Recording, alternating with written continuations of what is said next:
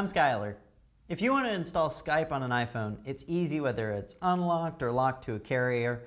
It's as simple as going to the App Store and searching for Skype, downloading it, and signing in with your account or creating a new one. So let's go over it together. Press your home button and slide to unlock. Tap on App Store and then tap Search. Up at the top, type in SKYPE, and then in the lower right, tap Search.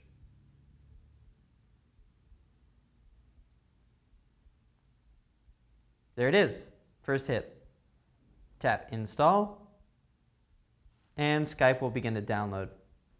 Once it's downloaded, all you have to do, as I said before, is just sign in, and you're ready to use it.